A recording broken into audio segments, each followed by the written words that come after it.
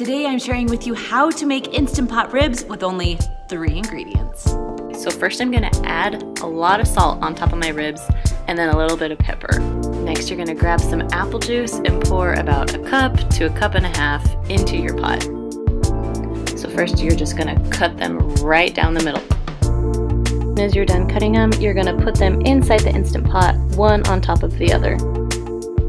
Always make sure it's on sealing. Then you're gonna press your meat stew button and go all the way down to 25. So I'm gonna take some tongs, pull them out, and put them on a lined cookie sheet.